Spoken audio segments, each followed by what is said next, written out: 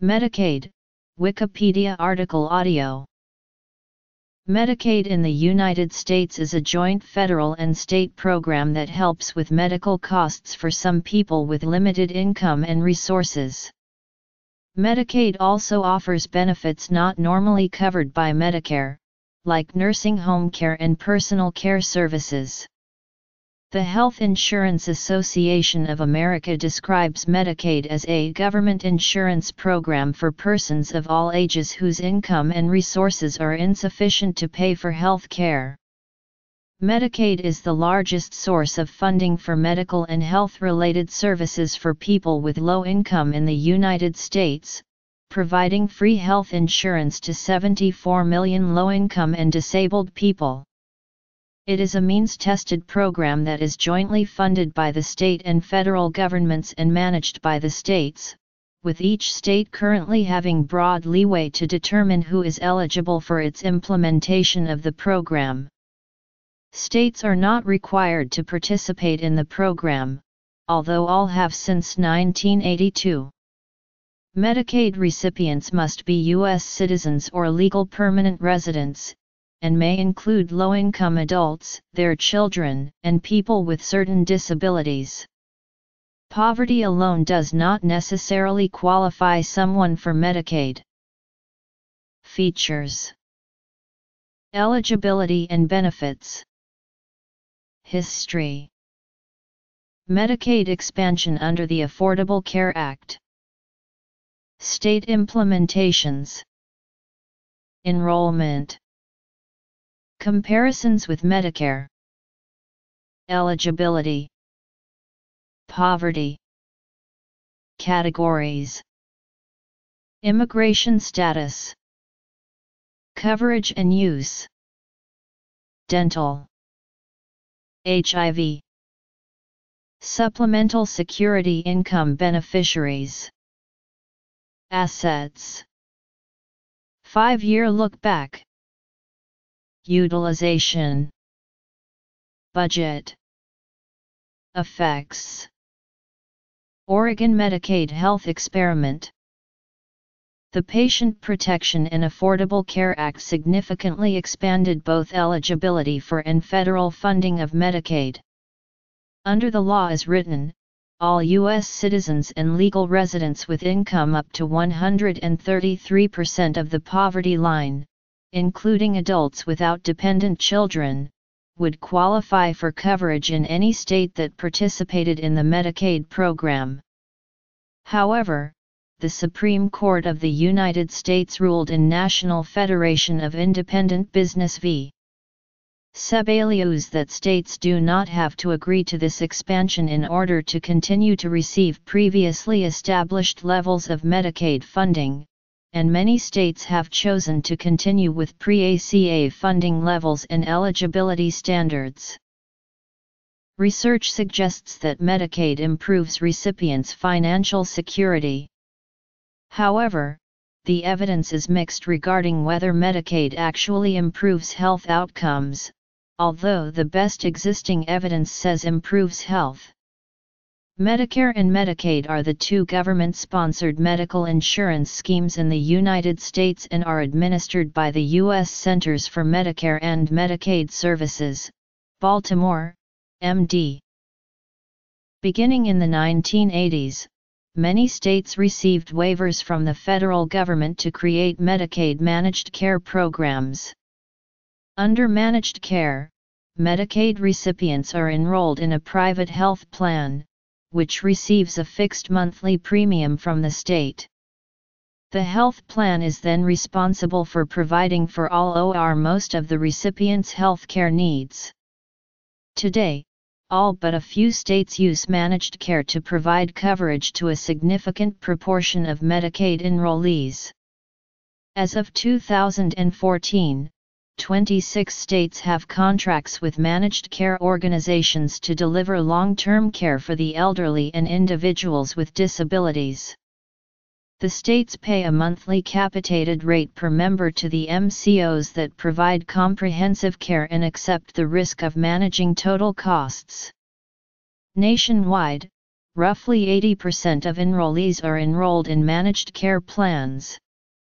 Core eligibility groups of poor children and parents are most likely to be enrolled in managed care, while the aged and disabled eligibility groups more often remain in traditional fee-for-service Medicaid. Because the service level costs vary depending on the care and needs of the enrolled, a cost per person average is only a rough measure of actual cost of care. The annual cost of care will vary state to state depending on state-approved Medicaid benefits, as well as the state-specific care costs. 2008 average cost per senior was reported as $14,780, and a state-by-state listing was provided. In a 2010 national report for all age groups, the per-enrolled average cost was calculated to $5,563 and a listing by state and by coverage age is provided. As of 2013, Medicaid is a program intended for those with low income, but a low income is not the only requirement to enroll in the program.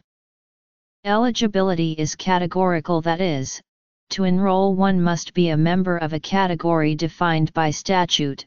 Some of these categories include low-income children below a certain wage, pregnant women, parents of Medicaid-eligible children who meet certain income requirements, and low-income seniors. The details of how each category is defined vary from state to state.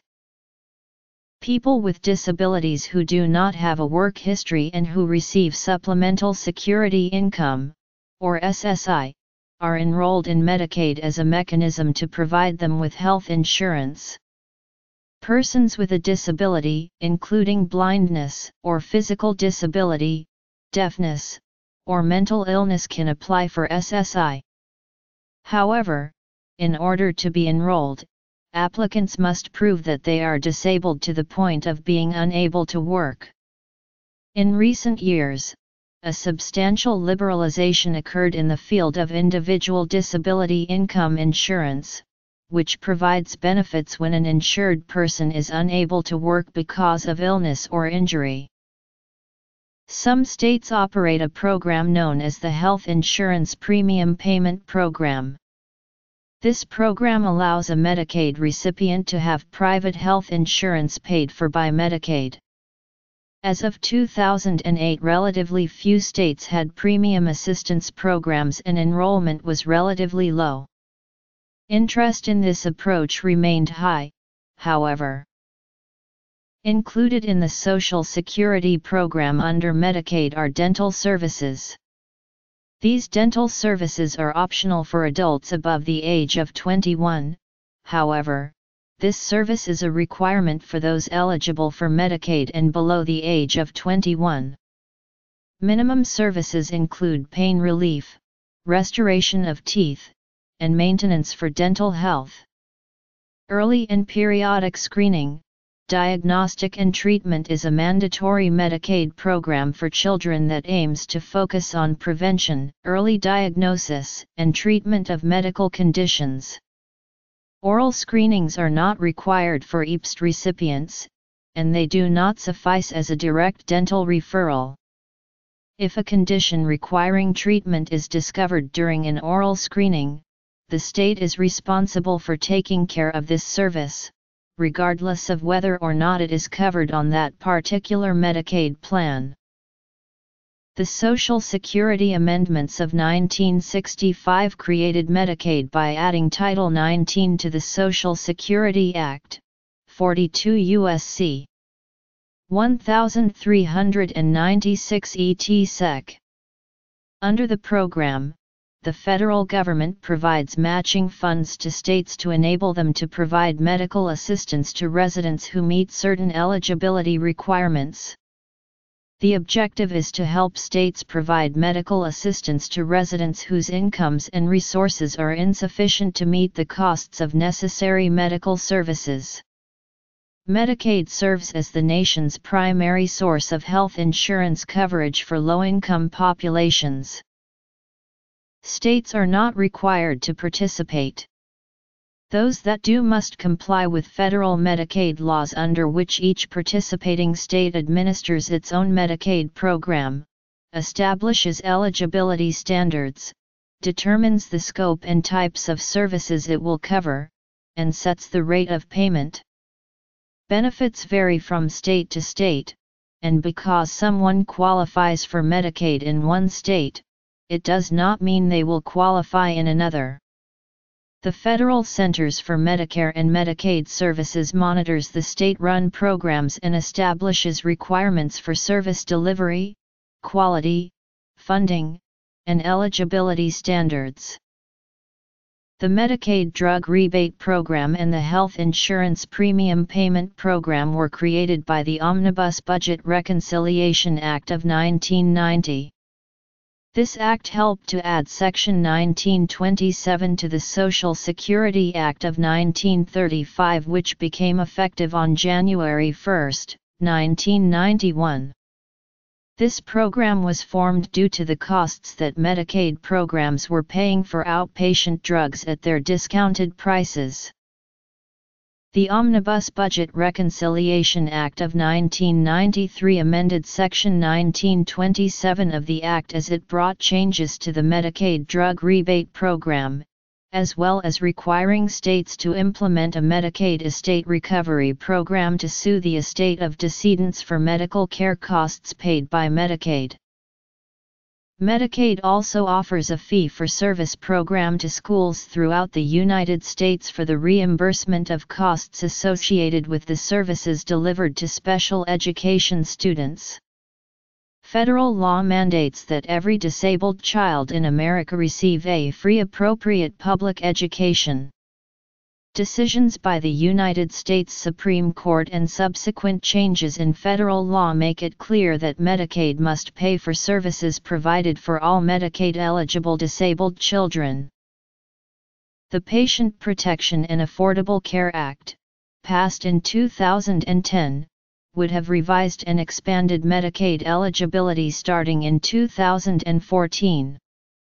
Under the law as written, states that wished to participate in the Medicaid program would be required to allow people with income up to 133% of the poverty line to qualify for coverage, including adults without dependent children. The federal government would pay 100% of the cost of Medicaid eligibility expansion in 2014, 2015, and 2016. 95% in 2017, 94% in 2018, 93% in 2019, and 90% in 2020 and all subsequent years.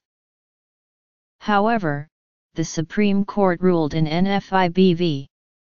Sebelius that this provision of the ACA was coercive, and that the federal government must allow states to continue at pre-ACA levels of funding and eligibility if they chose. Several states have opted to reject the expanded Medicaid coverage provided for by the Act. Over half of the nation's uninsured live in those states. They include Texas, Florida, Kansas, Georgia, Louisiana, Alabama, and Mississippi. As of May 24, 2013, a number of states had not made final decisions, and lists of states which have opted out or were considering opting out varied, but Alaska, Idaho, South Dakota, Nebraska, Wisconsin, Maine, North Carolina, South Carolina, and Oklahoma seemed to have decided to reject expanded coverage.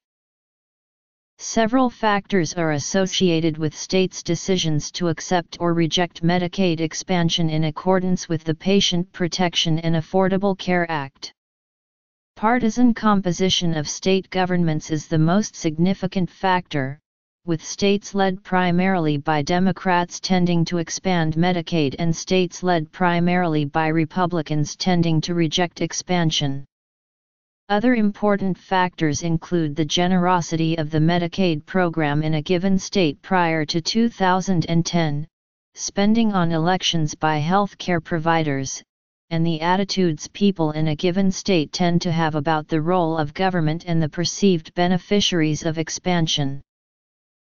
The federal government will pay 100% of defined costs for certain newly eligible adult Medicaid beneficiaries in Medicaid expansion states. The NFIB Sebelius ruling, effective January 1, 2014, allows non-expansion states to retain the program as it was before January 2014. As of January 2014, confirmed opting-out states include Alabama, Alaska, Florida, Georgia, Idaho, Kansas, Louisiana, Maine, Mississippi, Missouri, Montana, Nebraska, North Carolina, Oklahoma, South Carolina, South Dakota, Tennessee, Texas, Virginia and Wisconsin. States opting in after 2014 are Indiana and Pennsylvania. On July 17, 2015, Governor Bill Walker sent a letter to the Alaskan state legislature, providing the required 45-day notice of his intention to accept the expansion of Medicaid in Alaska. Under 2017 American Health Care Act legislation under the House and Senate, both versions of proposed Republican bills have proposed cuts to Medicaid funding on differing timelines. Under both bills, the Congressional Budget Office has rated these as reducing coverage of Americans by Medicaid, with the Senate bill reducing costs of Medicaid by the year 2026 by a reduction of cost by 26% in comparison to projections of ACA subsidies. Additionally, CBO estimated have predicted number of uninsured rising under AHCA from 28 million persons to 49 million or to 51. States may bundle together the administration of Medicaid with other programs such as the Children's Health Insurance Program, so the same organization that handles Medicaid in a state may also manage the additional programs. Separate programs may also exist in some localities that are funded by the states or their political subdivisions to provide health coverage for indigents and minors. State participation in Medicaid is voluntary, however, all states have participated since 1982 when Arizona formed its Arizona Healthcare Cost Containment System program. In some states Medicaid is subcontracted to private health insurance companies, while other states pay providers directly. There are many services that can fall under Medicaid and some states support more services than other states. The most provided services are intermediate care for mentally handicapped, prescription drugs and nursing facility care for under 21-year-olds. The least provided services include institutional religious health care, respiratory care for ventilator-dependent and PACE. Most states administer Medicaid through their own programs. A few of those programs are listed below. As of January 2012, Medicaid and/or CHIP funds could be obtained to help pay employer health care premiums in Alabama, Alaska, Arizona, Colorado, Florida, and Georgia. According to CMS, the Medicaid program provided health care services to more than 46.0 million people in 2001.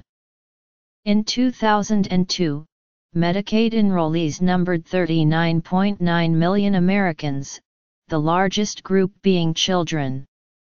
From 2000 to 2012, the proportion of hospital stays for children paid by Medicaid increased by 33%, and the proportion paid by private insurance decreased by 21%. Some 43 million Americans were enrolled in 2004 at a total cost of $295 billion. In 2008, Medicaid provided health coverage and services to approximately 49 million low-income children, pregnant women, elderly people, and disabled people. In 2009, 62.9 million Americans were enrolled in Medicaid for at least 1 month, with an average enrollment of 50.1 million. In California, about 23% of the population was enrolled in Medi-Cal for at least 1 month in 2009-10. Medicaid payments currently assist nearly 60% of all nursing home residents and about 37% of all childbirths in the United States. The federal government pays on average 57% of Medicaid expenses. Loss of income and medical insurance coverage during the 2008-2009 recession resulted in a substantial increase in Medicaid enrollment in 2009. 9 U.S. states showed an increase in enrollment of 15% or more, resulting in heavy pressure on state budgets. The Kaiser Family Foundation reported that for 2013, Medicaid recipients were 40% white, 21% black, 25% Hispanic, and 14% other races. Unlike Medicaid, Medicare is a social insurance program funded at the federal level and focuses primarily on the older population. As stated in the CMS website, Medicare is a health insurance program for people age 65 or older, people under age 65 with certain disabilities, and people of all ages with end-stage renal disease. The Medicare program provides a Medicare Part A which covers hospital bills, Medicare Part B which covers medical insurance coverage, and Medicare Part D which covers prescription drugs. Medicaid is a program that is not solely funded at the federal level. States provide up to half of the funding for the Medicaid program. In some states, counties also contribute funds. Unlike the Medicare program, Medicaid is a means-tested, needs-based social welfare or social protection program rather than a social insurance program. Eligibility is determined largely by income. The main criterion for Medicaid eligibility is limited income and financial resources, a criterion which plays no role in determining Medicare coverage. Medicaid covers a wider range of health care services than Medicare. Arizona, AUX, California, Medi-Cal, Connecticut, Husky D, Maine, MaineCare, Massachusetts, MassHealth, New Jersey Family Care, Oregon, Oregon Health Plan, Oklahoma, Sooner Care, Tennessee, TennCare, Washington Apple Health, Wisconsin, Badger Care. Some people are eligible for both Medicaid and Medicare and are known as Medicare dual eligibles. In 2001, about 6.5 million Americans were enrolled in both Medicare and Medicaid. In 2013, approximately 9 million people qualified for Medicare and Medicaid.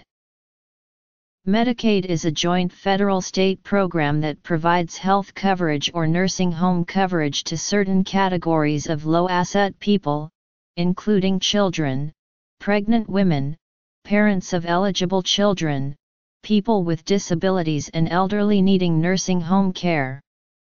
Medicaid was created to help low-asset people who fall into one of these eligibility categories pay for some or all of their medical bills. There are two general types of Medicaid coverage. Community Medicaid helps people who have little or no medical insurance. Medicaid nursing home coverage pays all of the costs of nursing homes for those who are eligible except that the recipient pays most of his/her income toward the nursing home costs, usually keeping only $66 a month for expenses other than the nursing home. While Congress and the Centers for Medicare and Medicaid Services set out the general rules under which Medicaid operates, each state runs its own program. Under certain circumstances, an applicant may be denied coverage.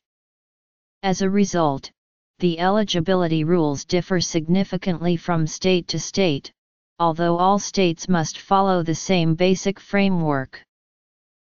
Having limited assets is one of the primary requirements for Medicaid eligibility, but poverty alone does not qualify people to receive Medicaid benefits unless they also fall into one of the defined eligibility categories. According to the CMS website, Medicaid does not provide medical assistance for all poor persons. Even under the broadest provisions of the federal statute, the Medicaid program does not provide health care services, even for very poor persons, unless they are in one of the designated eligibility groups. In 2010, the Patient Protection and Affordable Care Act expanded Medicaid eligibility starting in 2014. People with income up to 133% of the poverty line qualify for coverage, including adults without dependent children. However, the United States Supreme Court ruled that the federal government must make participation in the expanded Medicaid program voluntary, and several state governments have declared that they will not participate. More recently, many states have authorized financial requirements that will make it more difficult for working poor adults to access coverage. In Wisconsin, nearly a quarter of Medicaid patients were dropped after the state government imposed premiums of 3% of household income. A survey in Minnesota found that more than half of those covered by Medicaid were unable to obtain prescription medications because of CO payments. There are a number of Medicaid eligibility categories. Within each category there are requirements other than income that must be met. These other requirements include, but are not limited to, assets, age, pregnancy, disability, blindness, income and resources, and one's status as a U.S. citizen or a lawfully admitted immigrant.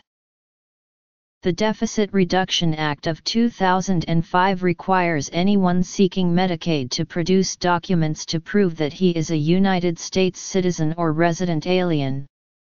An exception is made for emergency Medicaid where payments are allowed for the pregnant and disabled regardless of immigration status. Special rules exist for those living in a nursing home and disabled children living at home. A child may be covered under Medicaid if he or she is a U.S. citizen or a permanent resident. A child may be eligible for Medicaid regardless of the eligibility status of his parents. Thus, a child may be covered by Medicaid based on his individual status even if his parents are not eligible. Similarly, if a child lives with someone other than a parent, he may still be eligible based on its individual status. Legal permanent residents with a substantial work history or military connection are eligible for the full range of major federal means-tested benefit programs, including Medicaid. LPRs entering after August 22, 1996, are barred from Medicaid for 5 years, after which their coverage becomes a state option, and states have the option to cover LPRs who are children or who are pregnant during the first 5 years. Non-citizen SSI recipients are eligible for Medicaid. Refugees and asylees are eligible for Medicaid for 7 years after arrival. After this term, they may be eligible at state option. Non-immigrants and unauthorized aliens are not eligible for most federal benefits, regardless of whether they are means-tested, with notable exceptions for emergency services, but states have the option to cover non-immigrant and unauthorized aliens who are pregnant or who are children, and can meet the definition of lawfully residing in the United States. Special rules apply to several limited non-citizen categories: certain cross-border American Indians, Hmong/Highland Laotians, parolees and conditional entrants, and cases of abuse. Aliens outside the United States who seek to obtain visas at U.S. consulates overseas, or admission at U.S. ports of entry, are generally denied entry if they are deemed likely at any time to become a public charge. Aliens within the United States who seek to adjust their status to that of lawful permanent resident, or who entered the United States without inspection, are also generally subject to exclusion and deportation on public charge grounds. Similarly, LPRs and other aliens who have been admitted to the United States are removable if they become a public charge within 5 years after the date of their entry due to causes that pre-existed their entry. A 1999 policy letter from immigration officials defined public charge and identified which benefits are considered in public charge determinations, and the policy letter underlies current regulations and other guidance on the public charge grounds of inadmissibility and deportability.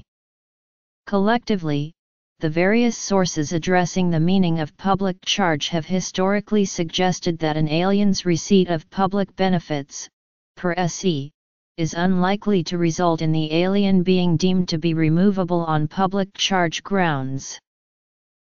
1/3 of children and over half of low-income children are insured through Medicaid or SKIP. The insurance provides them with access to preventive and primary services which are used at a much higher rate than for the uninsured, but still below the utilization of privately insured patients. As of February 2011, a record 90% of children have coverage.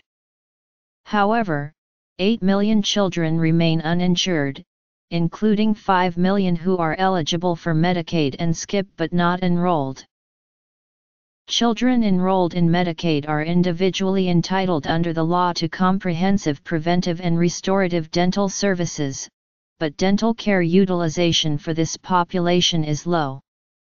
The reasons for low use are many, but a lack of dental providers who participate in Medicaid is a key factor. Few dentists participate in Medicaid, less than half of all active private dentists in some areas. Low reimbursement rates, complex forms and burdensome administrative requirements are commonly cited by dentists as reasons for not participating in Medicaid. In Washington state, a program known as Access to Baby and Child Dentistry has helped increase access to dental services by providing dentists higher reimbursements for oral health education and preventive and restorative services for children. After the passing of the Affordable Care Act, many dental practices began using dental service organizations to provide business management and support, allowing practices to minimize costs and pass the saving on to patients currently without adequate dental care. Medicaid provided the largest portion of federal money spent on healthcare for people living with HIV/AIDS until the implementation of Medicare Part D, when the prescription drug costs for those eligible for both Medicare and Medicaid shifted to Medicare. Unless low-income people who are HIV positive meet some other eligibility category, they are not eligible for Medicaid assistance unless they can qualify under the disabled category to receive Medicaid assistance as, for example, if they progress to AIDS. The Medicaid eligibility policy contrasts with the Journal of the American Medical Association guidelines, which recommend therapy for all patients with T-cell counts of 350 or less, or in certain patients commencing at an even higher T-cell count. Due to the high costs associated with HIV medications, many patients are not able to begin antiretroviral treatment without Medicaid help. More than half of people living with AIDS in the U.S. are estimated to receive Medicaid payments. Two other programs that provide financial assistance to people living with HIV/AIDS are the Social Security Disability Insurance and the Supplemental Security Income. Once someone is approved as a beneficiary in the Supplemental Security Income program, they may automatically be eligible for Medicaid coverage. Both the federal government and state governments have made changes to the eligibility requirements and restrictions over the years. The Deficit Reduction Act of 2005 significantly changed the rules governing the treatment of asset transfers in homes of nursing home residents. The implementation of these changes proceeded state by state over the next few years and has now been substantially completed. The DRA created a 5-year look-back period. That means that any transfers without fair market value made by the Medicaid applicant during the preceding 5 years are penalizable. The penalty is determined by dividing the average monthly cost of nursing home care in the area or state into the amount of assets gifted. Therefore, if a person gifted $60,000 and the average monthly cost of a nursing home was $6,000, one would divide $6,000 into $60,000 and come up with 10. 10 represents the number of months the applicant would not be eligible for Medicaid. All transfers made during the 5-year look-back period are totaled, and the applicant is penalized based on that amount after having already dropped below the Medicaid asset limit. This means that after dropping below the asset level, the Medicaid applicant will be ineligible for a period of time. The penalty period does not begin until the person is eligible for Medicaid but for the gift. Elders who gift or transfer assets can be caught in the situation of having no money but still not being eligible for Medicaid. During 2003-2012, the share of hospital stays billed to Medicaid increased by 2.5%, or 0.8 million stays. Medicaid super-utilizers account for more hospital stays, longer length of stay, and higher hospital costs per stay. Medicaid super-utilizers were more likely than other Medicaid patients to be male and to be aged 45-64 years. Common conditions among super-utilizers include mood disorders and psychiatric disorders, as well as diabetes, cancer treatment, sickle cell anemia, septicemia, congestive heart failure, chronic obstructive pulmonary disease, and complications of devices, implants and grafts. Unlike Medicare, which is solely a federal program, Medicaid is a joint federal-state program. Each state operates its own Medicaid system, but this system must conform to federal guidelines in order for the state to receive matching funds and grants. The matching rate provided to states is determined using a federal matching formula, which generates payment rates that vary from state to state, depending on each state's respective per capita income. The wealthiest states only receive a federal match of 50% while poorer states receive a larger match. Medicaid funding has become a major budgetary issue for many states over the last few years, with states, on average, spending 16.8% of state general funds on the program. If the federal match expenditure is also counted, the program, on average, takes up 22% of each state's budget.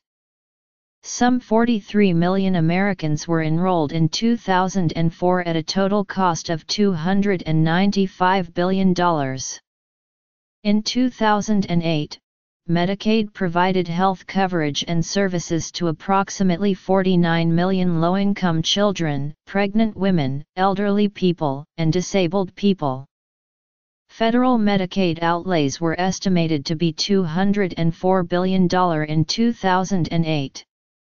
In 2011, there were 7.6 million hospital stays billed to Medicaid, representing 15.6% of total aggregate inpatient hospital costs in the United States. At $8,000, the mean cost per stay billed to Medicaid was $2,000 less than the average cost for all stays. Medicaid does not pay benefits to individuals directly. Medicaid sends benefit payments to healthcare providers. In some states, Medicaid beneficiaries are required to pay a small fee for medical services. Medicaid is limited by federal law to the coverage of medically necessary services. Since Medicaid program was established in 1965, states have been permitted to recover from the estates of deceased Medicaid recipients who were over age 65 when they received benefits and who had no surviving spouse, minor child, or adult disabled child. In 1993, Congress enacted the Omnibus Budget Reconciliation Act of 1993, which required states to attempt to recoup the expense of long-term care and related costs for deceased Medicaid recipients 55 or older. The act also allowed states to recover other Medicaid expenses for deceased Medicaid recipients 55 or older, at each state's choice. However, states are prohibited from estate recovery when there is a surviving spouse, a child under the age of 21 or a child of any age who is blind or disabled, and the law also carved out other exceptions for adult children who have served as caretakers in the homes of the deceased, property owned jointly by siblings, and income-producing property, such as farms. Each state now maintains a Medicaid estate recovery program, although the sum of money collected significantly varies from state to state, depending on how the state structures its program and how vigorously it pursues collections. Medicaid payments currently assist nearly 60% of all nursing home residents and about 37% of all childbirths in the United States. The federal government pays on average 57% of Medicaid expenses. On November 25, 2008, a new federal rule was passed that allows states to charge premiums and higher CO payments to Medicaid participants. This rule will enable states to take in greater revenues, limiting financial losses associated with the program. Estimates figure that states will save $1.1 billion while the federal government will save nearly $1.4 billion. However, this means that the burden of financial responsibility will be placed on 13 million Medicaid recipients who will face a $1.3 billion increase in CO payments over 5 years. The major concern is that this rule will create a disincentive for low-income people to seek health care. It is possible that this will force only the sickest participants to pay the increased premiums, and it is unclear what long-term effect this will have on the program. A 2017 survey of the academic research on Medicaid found it improved recipients' health and financial security. A 2017 National Bureau of Economic Research paper found that Medicaid expansion under the Affordable Care Act reduced unpaid medical bills sent to collection by $3.4 billion in its first 2 years, prevented new delinquencies, and improved credit scores. Using data on credit offers and pricing, we document that improvements in households' financial health led to better terms for available credit valued at $520 million per year. We calculate that the financial benefits of Medicaid double when considering these indirect benefits in addition to the direct reduction in out-of-pocket expenditures. A 2016 NBER paper found that Medicaid has substantial positive long-term effects on the health of recipients. Early childhood Medicaid eligibility reduces mortality and disability and, for whites, increases extensive margin labor supply, and reduces receipt of disability transfer programs and public health insurance up to 50 years later. Total income does not change because earnings replace disability benefits. The government recoups its investment in Medicaid through savings on benefit payments later in life and greater payment of taxes because recipients of Medicaid are healthier. The government earns a discounted annual return of between 2 and 7% on the original cost of childhood coverage for these cohorts, most of which comes from lower cash transfer payments. A 2018 study in the Journal of Political Economy found that upon its introduction, Medicaid reduced infant and child mortality in the 1960s and 1970s. The decline in the mortality rate for non-white children was particularly steep. A 2017 study in the American Political Science Review found that Medicaid enrollment increases political participation. A 2017 study in the Journal of Public Economics found that Medicaid expansion, by increasing treatment for substance abuse, led to a sizable reduction in the rates of robbery, aggravated assault, and larceny theft. The Oregon Health Insurance Experiment, Evidence from the First Year, a 2011 paper by the Massachusetts Institute of Technology and the Harvard School of Public Health, used Oregon's 2008 decision to hold a randomized lottery for the provision of Medicaid insurance in order to measure the impact of health insurance on an individual's health and well-being. The study examined the outcomes of the 10,000 lower-income people eligible for Medicaid who were chosen by this randomized system, which helped eliminate potential bias in the data produced. The study's authors caution that the survey sample is relatively small and estimates are therefore difficult to extrapolate to the likely effects of much larger health insurance expansions, in which there may well be supply-side responses from the healthcare sector. Nevertheless, the study finds evidence that in the experiment, patients with catastrophic health spending dropped. The experiment also showed that Medicaid patients had cut in half the probability of requiring loans or foregoing other bills to pay for medical costs. The study found that Medicaid recipients had greater financial security, recipients had fewer out-of-pocket medical expenses, were less likely to owe medical debt, or to refuse treatment due to costs.